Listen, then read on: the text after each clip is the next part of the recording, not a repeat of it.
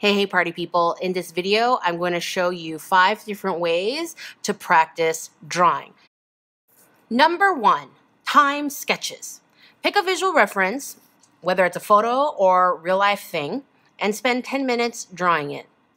Now draw the same thing but spend only 5 minutes. Try to draw the entire thing that you drew in the 10 minutes. Do the same as before, but now only spend 2 minutes. And then 1 minute. This exercise helps you focus and hone in on the important aspects of the drawing. It also helps you loosen up for those of you who get too wrapped up in the details, or even those of you who hold your pencil too tightly. It forces you to kind of physically and mentally let go. Number 2, pick a drawing. It can be one of your own or a drawing you admire. Okay? If you are thinking about how you can develop your own style, you might want to pick a drawing that you admire from someone else and print out a copy. This is one of my own illustrations that I did a while back. Method number 2 is tracing drawings. So again, pick a drawing, and it will be easier if you pick a drawing with a strong line like this one.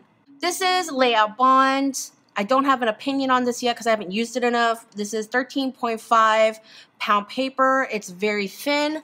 Use any kind of sheer paper, marker paper, tracing paper, layout bond, and trace the drawing over and over again.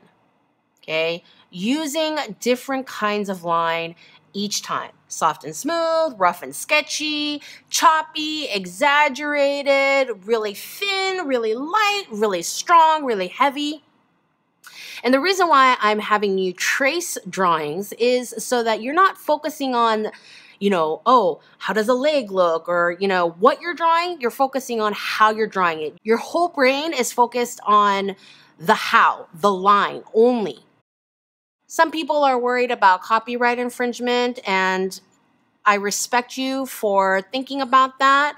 If you're printing something for your own personal practice, if you're copying or mimicking or looking at it for personal practice, it's fine. If you trace and copy and sell it and make money off of it, that is not okay. If you post it on social media, you should credit the original illustrator explicitly. So there are a lot of different things you can do. Again, go look at some illustrations that you like. Look at their line quality. See if, you're getting a feel for that line quality. Practice it. I do recommend that you do the entire drawing and not just a leg, so you're really getting a feel for that line, and keep practicing that over and over and over again. Related to this, kind of an offshoot, but if you are practicing your line quality and you don't have access to a printer or what have you, you can also practice simple shapes over and over and over again using different line quality. I mean real simple. Practice exercise number 3, draw something new. Yes, my channel focuses on drawing people wearing clothes, but I still encourage everyone to draw new things. It helps either prevent a rut or break a rut. It also helps develop new skills, prevents complacency, stretch those brains. You can start small. You don't have to flip a 180 on your drawing, right? If you like drawing people, consider drawing a pose that you've never done. Like if you've only ever done, girls walking down the runway, try a sitting pose. Try a back view. Backs of feet are really hard, and you should practice those things. I don't know if any of you have noticed, but I typically draw 3/4 and profile faces going this way. It might be because I'm right-handed, but that's more familiar to me and more comfortable for me. So lately, I've been trying to draw 3/4 and profile faces going the other way, the opposite direction of what I'm more comfortable with, just so it becomes more naturally to me when I'm sketching. And this is a small way that I can be practicing something new. It's still familiar, so that I can really see if I'm doing something wrong, but it is definitely something I need to work on because I'm not as good at it as I am the other direction. So again, I like working off of visual reference. You know what I'm always saying, if you want to learn how to draw a chicken, go to Maui and go look at some chickens. If you follow me on Instagram or other social media, then you know that my favorite thing, or not my favorite thing, but one of my favorite things about Maui was the random chickens running around. You know, you can draw buildings, flowers, trees. You can create your own handwritten font.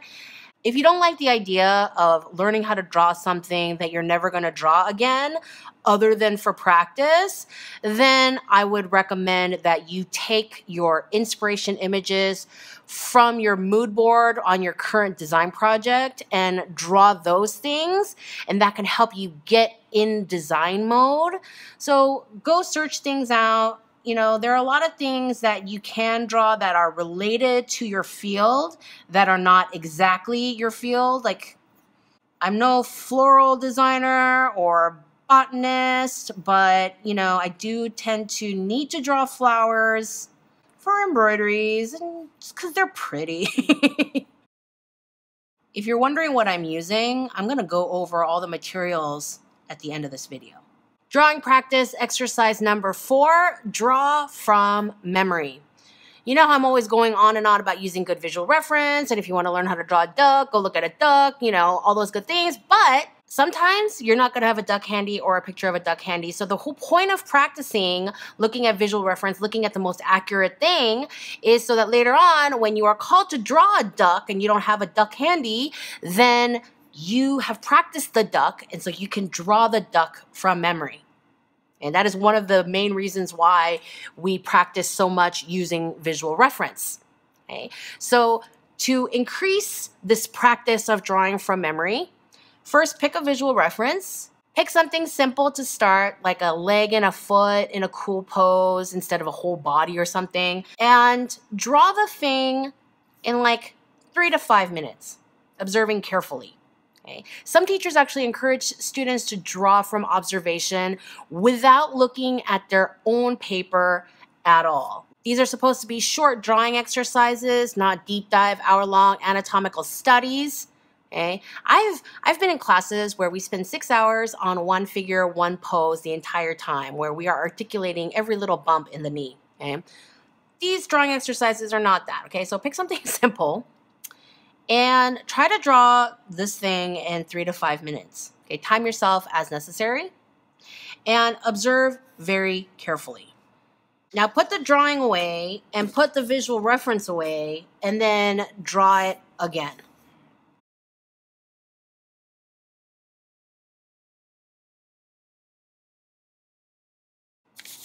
And then compare the two drawings with your visual reference. Yeah.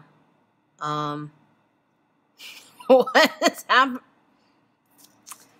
Obviously, this one is better. Tip number 5 is to do all the previous exercises that I listed in this video using a new to you medium, or maybe just one that you're not as comfortable with. Every kind of medium is going to give you a slightly different line quality because of the friction with your paper. So if you're used to drawing with something dry like pencil, you're going to get a different line quality using something wet like gel pen or fine liner. I get a lot of questions about what I like, Zoe, what do you look for in a pencil, all these kinds of things. And you know, I have a whole playlist on how I think about different media, and honestly, a lot of it is personal preference. Okay, what are you specifically looking for in a drawing implement? People who are familiar with my channel know that I really enjoy using mechanical pencils because I am a lazy princess who doesn't like to sharpen pencils every 5 strokes. I have a lot of mechanical pencils. This is the one I have. I have a dozen of these, literally, in different colors, and then these are my little labels that I made to differentiate all the different leads that I put in them. I have 4B, B, HB, 2H, like I have a million of these, okay? And these are the Pentel P205s. I buy them in bulk. As you can see, I have more down here.